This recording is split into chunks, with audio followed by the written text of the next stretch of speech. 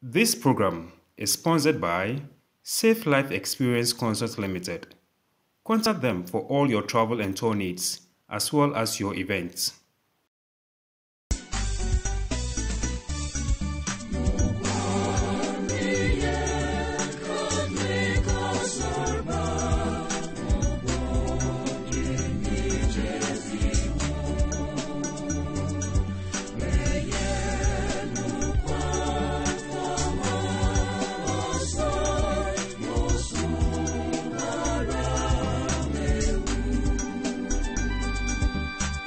Thank you very much for joining me once again on Conversations.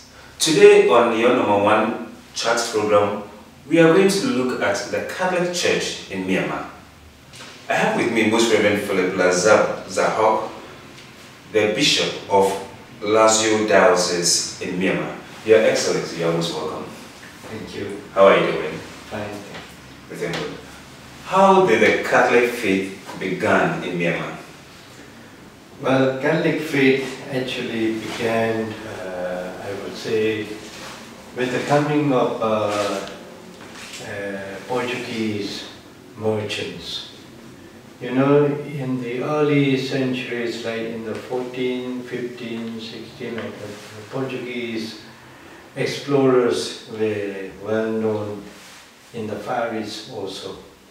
So, along with the merchants, there were priests serving as chaplains to them.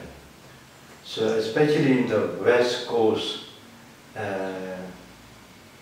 Arakan, and also in the delta, Syria, in those days, Syria, just close by the present Yangon city. There was a Syrian jetty, well known for the Portuguese explorers. So faith actually began or arrived in Myanmar with these Portuguese merchants. So what are some of the early missionaries that actually came to plant the faith in Myanmar? Yeah. The missionaries who were sent by the Holy See for evangelization were the Barnabite fathers. Oh, okay. Barnabite fathers, they actually laid a solid foundation of the Catholic faith in Myanmar, I would say. They were the ones who invented the Burmese writing prints. Wow. Yeah, in 1774, Monsignor Precoto, he brought the Myanmar alphabets to Italy and what you made the letters wow. printed book. Wow. So the first printed books were printed by these Barnabite missionaries. Okay. Yeah. So they labored in lower and central Upper Burma for a good number of years. But later on, new Barnabite missionaries were able to come up due to many difficulties at home country also. And also there is a long way from Italy to Myanmar. In those days, no Suez Canal yet. They had to go down to Africa. So a good number of missionaries also perished in sea voyage. Trying to get to Myanmar. Yeah, like that. So later on, new Barnabites were able to come. So for a while, the Oblate Fathers also contributed the missionary work. But by and large, later on, the MEP, Paris foreign missionaries came in to Myanmar, to Malaysia, and things like that. So the first in Rangoon and Mandalay and practically lower upper Burma, the French missionaries worked for a good number of years. But later on, because of the vastness of the mission land, they appealed to the Holy Father to send more missionaries, other missionary congregations also.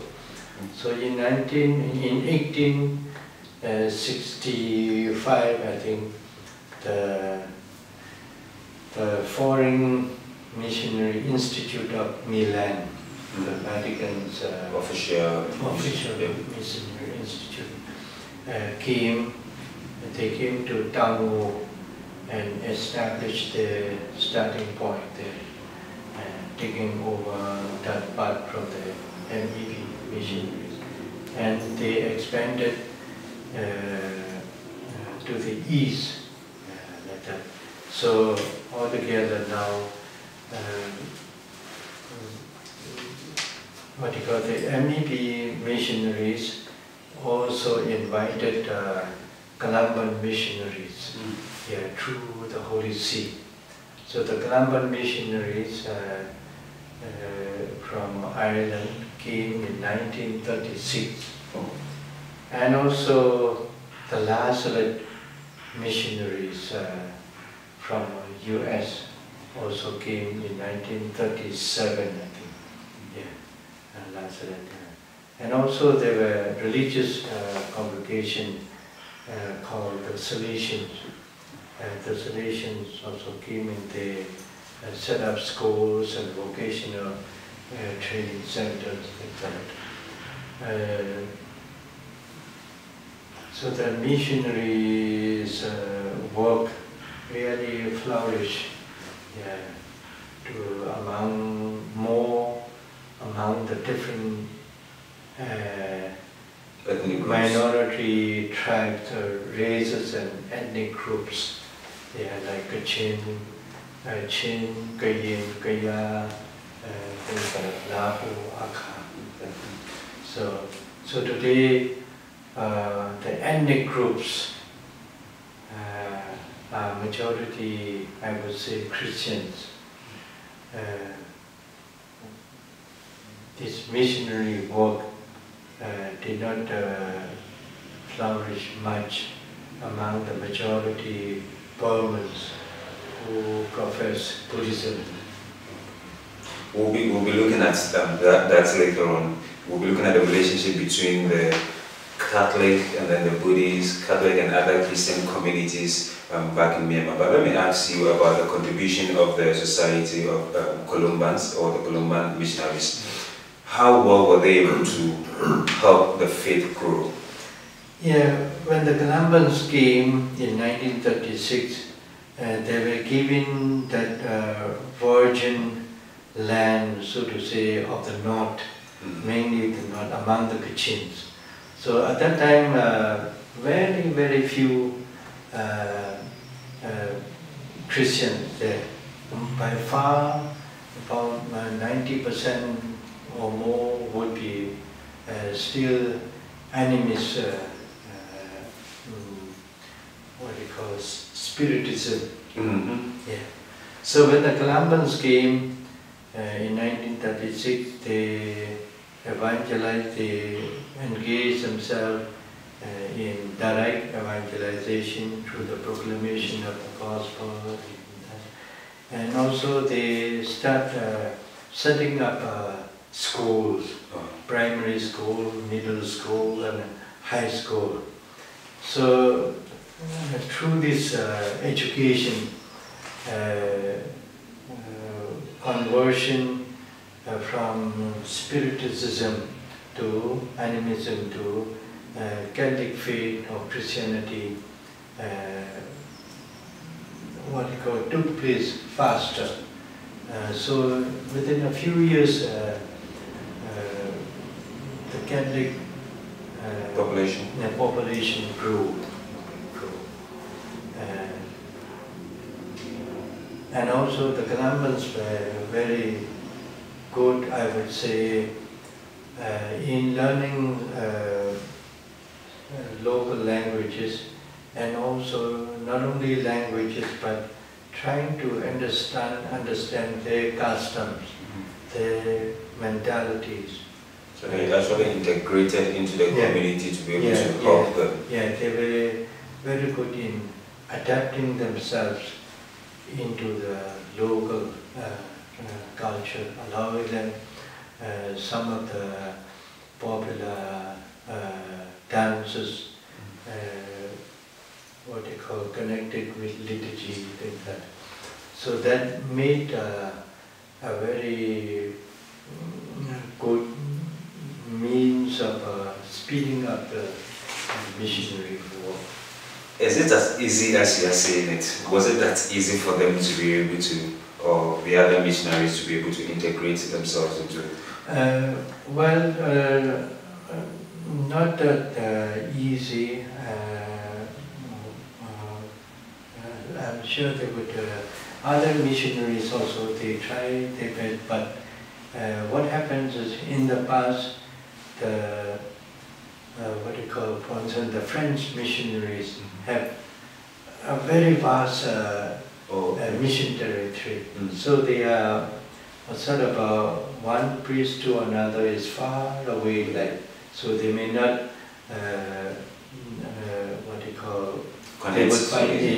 they would find it harder. And also at the beginning a lot of illnesses, no hospital, no medicine, things like that.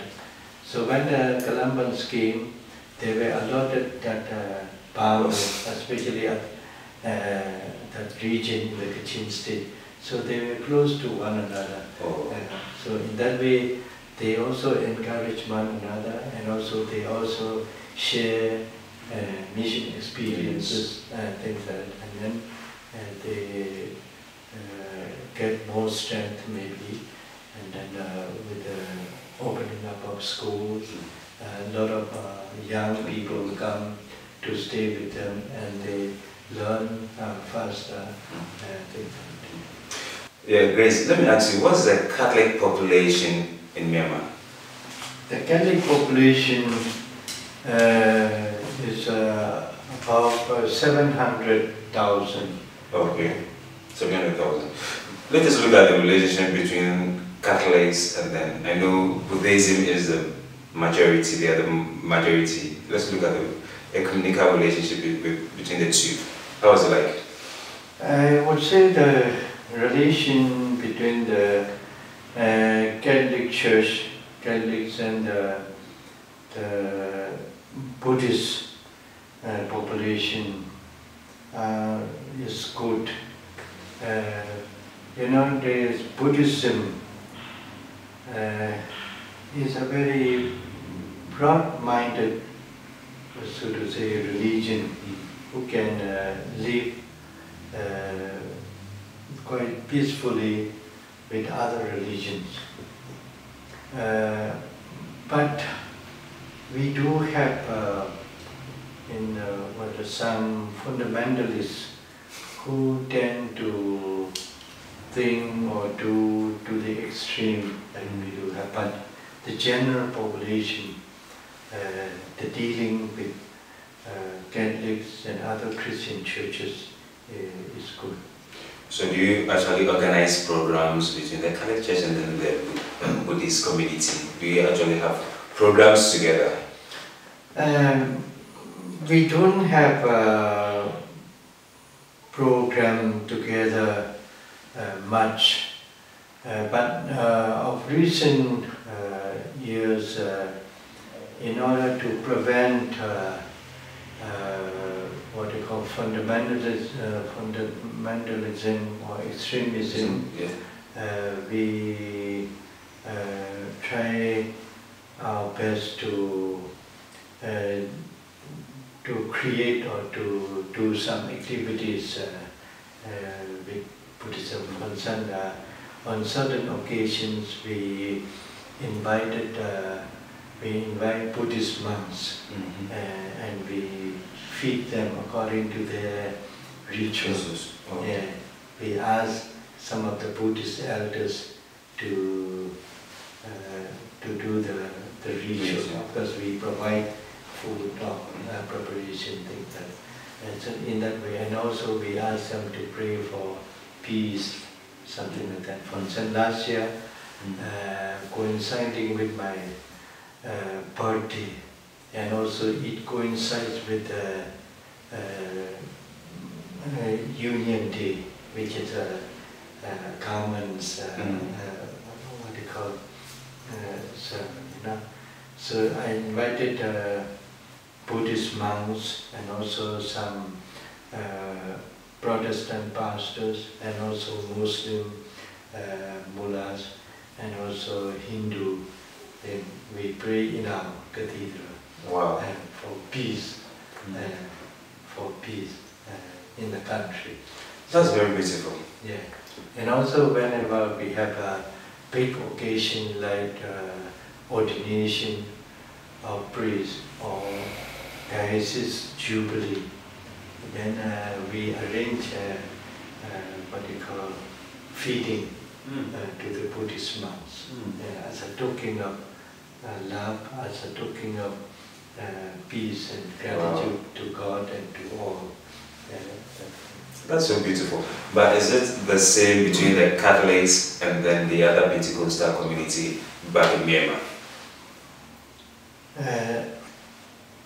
Other Pentecostals and the Protestants, the Protestants all together, put together, are much more numerous than Catholic population.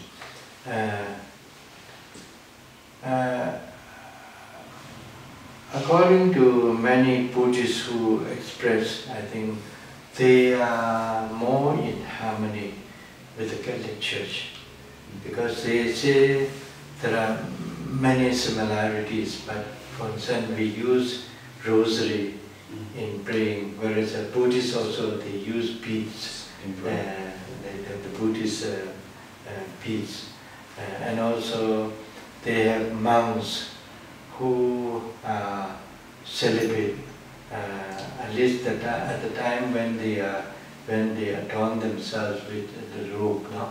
They are not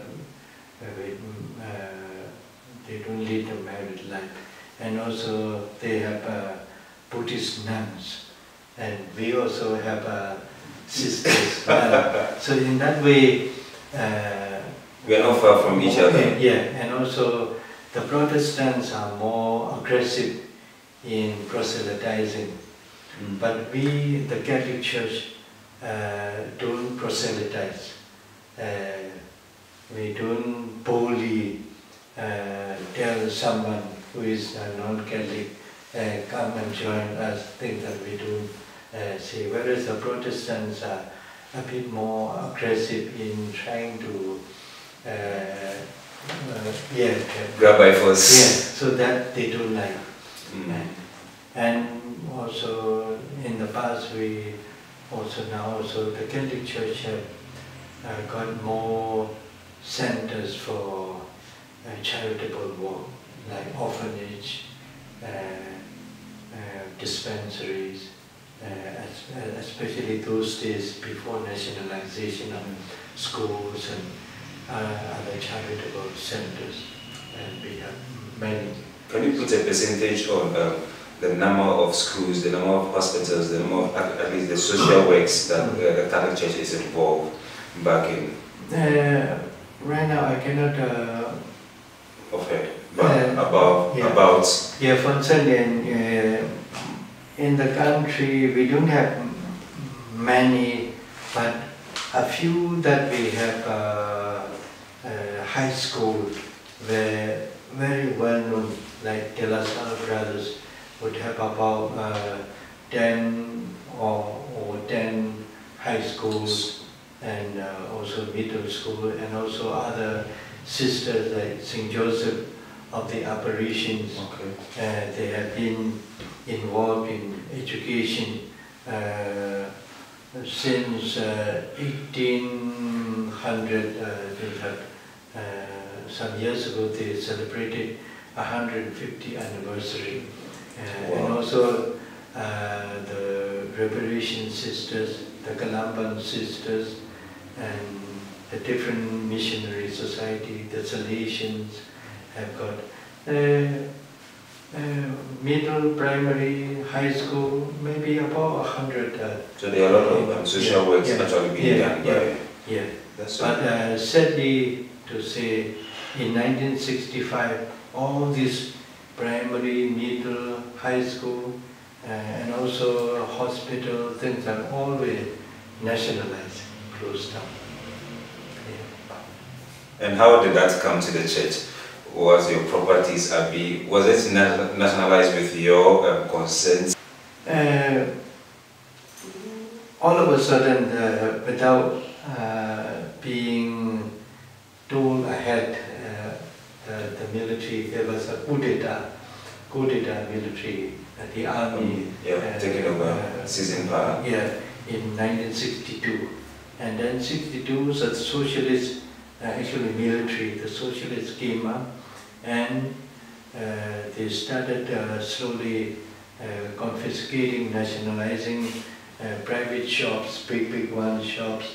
And later on in 1965, all schools. Previous to that, hospital and other charitable institutions. So now, only with the coming back of democracy, we hope to start again slowly. Let me ask you, is Myanmar a peaceful state? Myanmar obtained independence from Britain in 1948. Since the time of independence, there were some factions, and some went underground as insurgents. So I wouldn't say Myanmar was a really peaceful state at any time, but comparatively to a certain extent, from the time of 1948 to 1960, 62 was in greater part of the country quite peaceful. Quite peaceful. But in 1962, our people, Kachins, also started a movement of independence by forming KIA, Kachin Independence Army. So they start claiming for equal right and for independence. And slowly other ethnic races like Shams and Kayas and Karins, they were earlier. They started almost 1 or 2 years after independence, Karins. So many ethnic groups later on started independence movement, fighting for equal rights, and at least for federal autonomous state. Because in order to gain independence, General Aung San, the father of the present, what they call Aung San Suu Kyi, he organized the different ethnic groups, races, and that he promised that when there is independence from Britain, the different races would be given federal states. things like that promise. So they signed Panglong Agreement. So Panglong Agreement. But that Panglong Agreement signed in 1947, just a few months before actual independence came. That Panglong Agreement has not been fulfilled up to date. So, basing on this Panglong Agreement, the different ethnic groups are now fighting for independence. At least federal autonomous state, that each state, each region should be free to decide for themselves. So is the church doing something in line of this issue so that there will be total peace? For us, the church doesn't really get involved in the politics. But the church is with the people. Whatever, we don't say that what they are fighting for is totally wrong. But the church is more, what they call that, each race should put more emphasis on education and more people of different ethnic groups involved in the different government departments. Okay. And now with the forming of a parliament, the acquiring of rights and equality should be done more through this parliamentary dialoguing, debating, things like that. So the church does not encourage or approve the use of weapons for fighting equal rights. So Francis actually visited Myanmar. Yes. When he was coming, how was it like and what has been the effect after his visits? Pope Francis came to Myanmar at the invitation of the government as well as the Bishops' Conference. Before his coming, many would be were sort of wondering what could be the results, whether they could be protests or things like that. But the whole thing went very smoothly. And then at the end of his visit, the feedback that we get from others, including Buddhists and other denominations and other religions, were very positive. Yeah. All were happy that it went on very smoothly. And the impression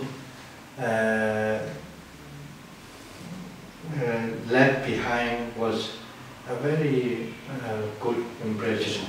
For instance, one Buddhist taxi driver, when he was sending me to the airport, he started the conversation, not I, but his comment was all one of admiration. He said so many, about 200,000 people being gathered in a field, and before the Pope's arrival, there was some noise, not protest, noise of joy and this and that. When the Pope comes into the field for this Eucharistic celebration, all were waving hands and flags and this and that, and then very joyfully. But when there was an announcement to be silent for worship, there was a total silence. These things, and then they said very devoutly, they pray, they sing, everything is well disciplined, things like so. He said in Buddhist gathering for religious feast or anything, we could not imagine such gathering finishing without any mishaps. But with you, nothing, we did not hear any fight, we did not hear anybody dead or something like that. So, and then the Pope's message was all for peace and reconciliation. So the aftermath of this Pope's visit has promoted the good impression of the Catholic Church, and then more people came to know about the existence and the existence of the Catholic Church. And I remember reading quite a lengthy comment on Facebook written by a Protestant pastor, and nothing of criticism, but all of something to be imitated from the book. Thank you so much, Most Reverend Lasap Hawng of Lasap Diocese in Myanmar. We have been looking at the church, we have been looking at the relationship between the Catholic community and the Buddhist community, the relationship between the Catholic Church and other Protestants, and how Myanmar is, whether peaceful or not. And I'm so happy that you've been able to be part of this program. God richly bless you. Make a date with us same time next week. Bye. This program was sponsored by Safe Life Experience Consult Limited. Contact them for all your travel and tour needs, as well as your events.